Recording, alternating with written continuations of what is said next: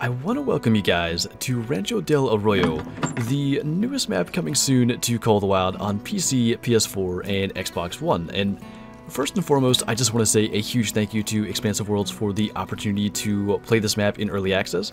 And I'm super excited to get to bring you guys along for our first hunt here.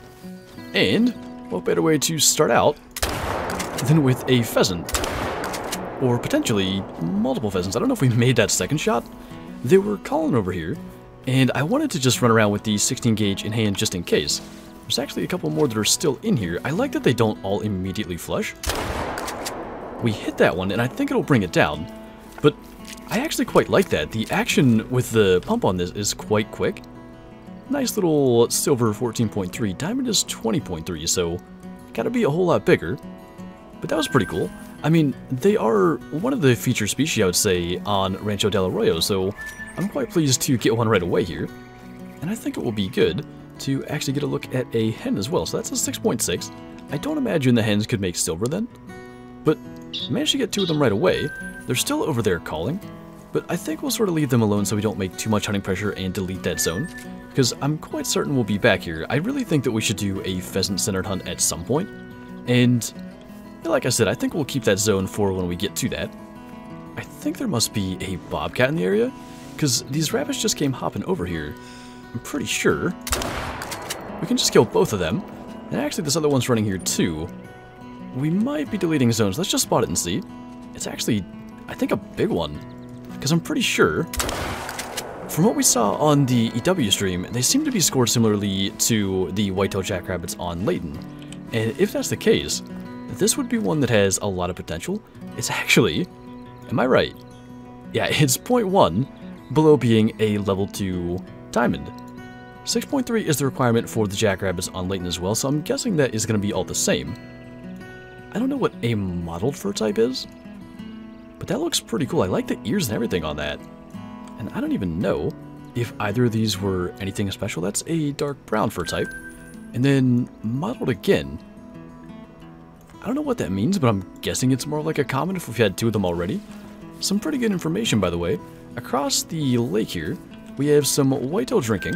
I thought that looked like a pretty big bighorn. That's a level 5, just chilling there feeding. But we can know the whitetail drink time for this map now, and it's 8 to 11:30. Pretty much the same length as the drink time on Layton Lakes.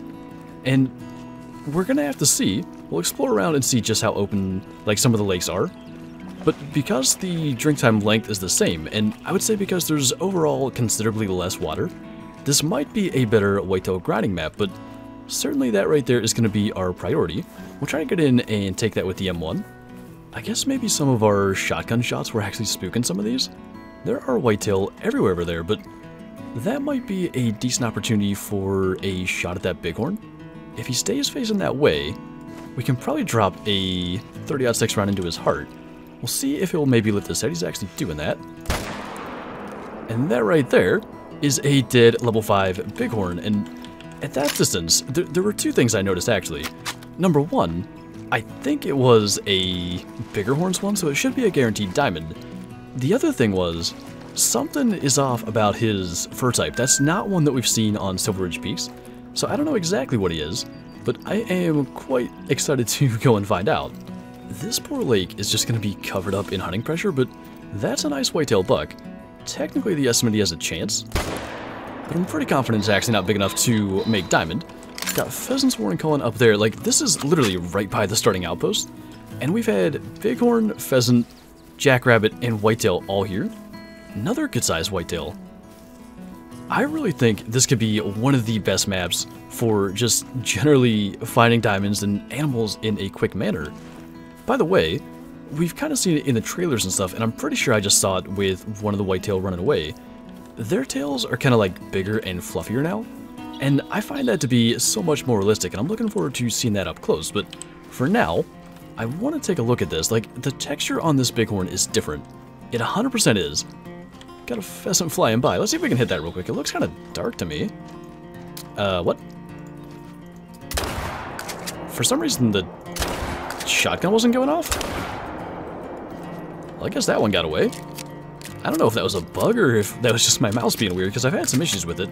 Anyway, now we can officially see a 173 Diamond Bighorn. It's a dark brown fur type, but there's like, I'm not sure if this is like fur that was on the old Bighorn, but it looks scruffier to me. Like there's some kind of added texture. I can't tell exactly what it is, but there's a difference there. Pretty proud of that heart shot, and you can just see how huge that is. I think 173 is bigger than any we ever killed on the live game, so go figure. But certainly we'll send that to the Trophy Lodge and take a look at it when we're done. And now I want to go see the whitetail tail that I mentioned. It was never something I really thought needed changed, but now that I'm seeing it, and by the way, a 237 scoring buck is not bad, that just seems so much more fitting. Like the size of the tail and everything, I think they did a really good job there. Double lunged him in all, and what, we've shot 4 of the 9 species on this map, and we haven't gone 700 meters from the lodge yet? Alright, we have another rooster here. That time the gun actually went off. I think the rest of these are hens. Shooting has really been a little bit tough with these. They fly pretty quick. Just gonna hit that one for the sake of maybe seeing what we can get out of it. That's another rooster there as well. See if it'll actually fly. It looked different to me. If we could hit it, we could find out. We finally got it there on the 3rd shot. I'm glad this one fires so quickly, because otherwise I'm not sure how we would know. That's cool. I didn't even realize this one was different. It's a gray, 18.7 score, and I think, yeah, if 3 kg is the max, that's a pretty big one, especially with 20.3 being diamond. We'll probably taxonomize that. I thought that one was common. And then there's the hen that we shot on the ground here. That is actually a common. It's cool that they do like the grounded and don't give you any score if you shoot them on the ground, because it adds so much more challenge to it. But wherever this other one got to, I'm reasonably confident something was different about it too.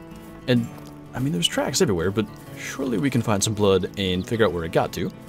It's not the gray that we just had. It's kind of similar. It's actually a molting. So that's just kind of like feathers missing then. I don't know exactly what the molting process is, but it's something to do with like old feathers. I don't know, shedding is the right term, but and then new ones that replace them. That's cool they actually implemented that. I like it. I mean, it's a silver, but then again, we're also on a early access build that these aren't gonna save to our main game anyways. We might as well tax it and get to take a look at that as well.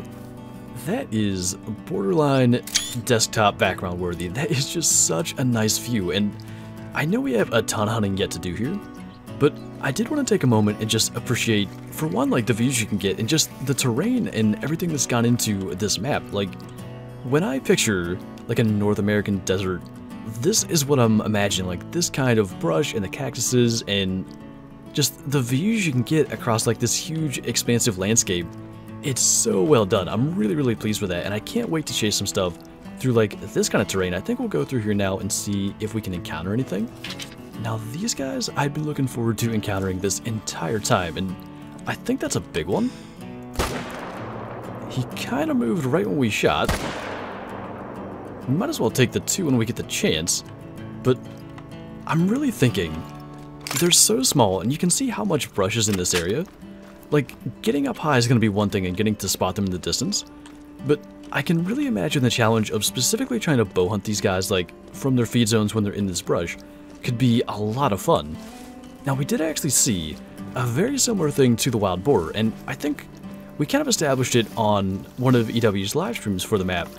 They had the same scoring as the wild boar, but this female stayed there and continued feeding, and that's a thing that is kind of unique to the wild boar, so they must have similar AIs as well. But a 115 gold, I'm pretty sure that was it 26 to 31, I think, on the weight estimate is the max estimate for these guys, just based off, again, what we saw on EW's stream and the fact that this guy's about 30 shy of diamond. Pretty cool, though. I think, again, we'll tax this guy to get a better look in the lodge. I just really like them. I think they're such cool little animals. And it stands out quite well over there. One of the other species we actually haven't shot yet, the Mexican bobcat, and it's just a level 2, and I guess we spooked it at some point. I'm not sure if she's struggling to, like, pathfind over there. Definitely made a lung shot.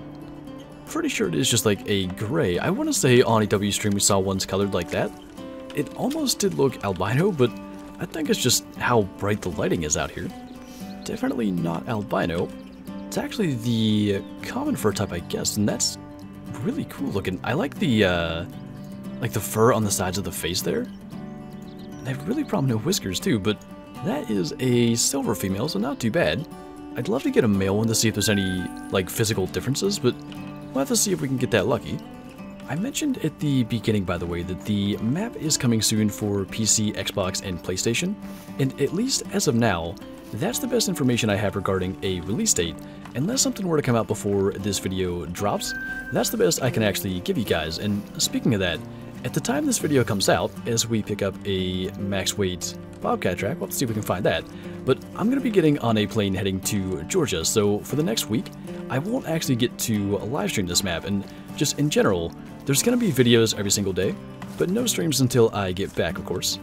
I've noticed, by the way, that there's something going on with the tracks, because we have these setting like we always do at particle and glow, but I don't think they're having the actual particle effect. It's just kind of the glow.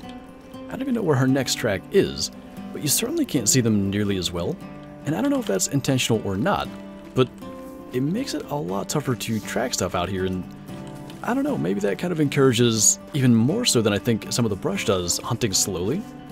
Because I think just because you're bound to spook things that you can't see, it does make sense to want to spend more time walking around. At this point I'm just trying to catch up to this guy, but hopefully now that we have a direction of travel we can actually figure out where he got to. This has been one of the absolute worst tracks I've ever been on.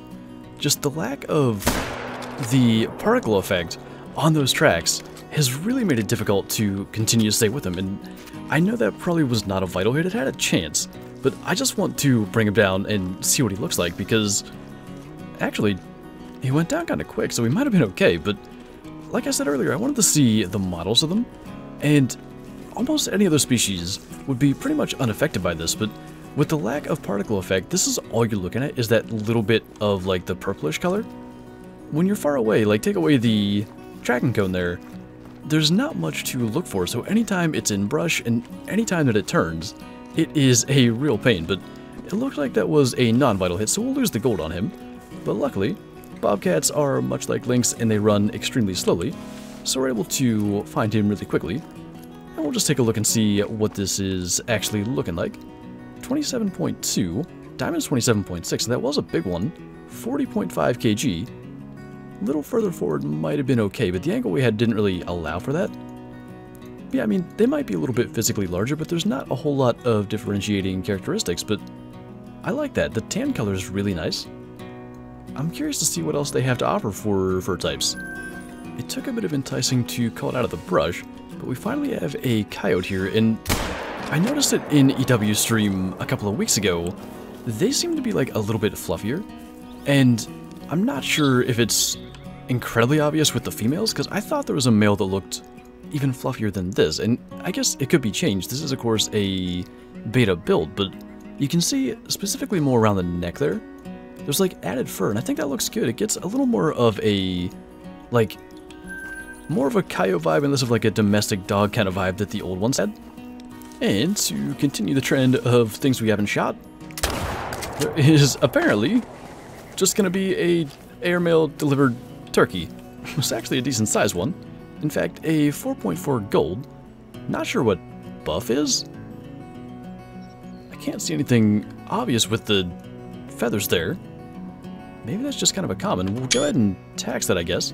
Maybe we can see it in the lodge better, or like when they're strutting. That was interesting, just flew right to us. I'm actually curious if that turkey is going to hang around, or maybe if we can still hit it while it's flying. If we can, I think we got that. If we can actually compare, like, whatever the buff plumage type was, the problem is, that is a buff plumage type as well, so I'm not sure what we're looking at, by the way. Pretty much the bottom end of the spectrum, almost impossible to get a silver turkey, but we've managed, so I guess that it's impressive in its own right. That is not a bad mule deer, after so long I've not seen any to actually encounter. I gotta say as well, I like the blonde fur type out here, just it reminds me more of what a desert mule deer would be. But anyway, after considerable time spent out here, we officially have one of every species on Rancho Del Arroyo taken down, and I think on that note, it's about time to head back to the Trophy Lodge and take a look at what we got today. I'm just genuinely impressed with everything I've seen thus far, and there's so much coming along with this update, including a bunch of bug fixes, and mentioned among those were fixes for the Great One, the render glitch, and the disappearing tents glitch. So I'm really looking forward to actually having all that implemented, but there also were a number of new multi-mounts, and unfortunately with what we taxonomized today, we could only actually put one together.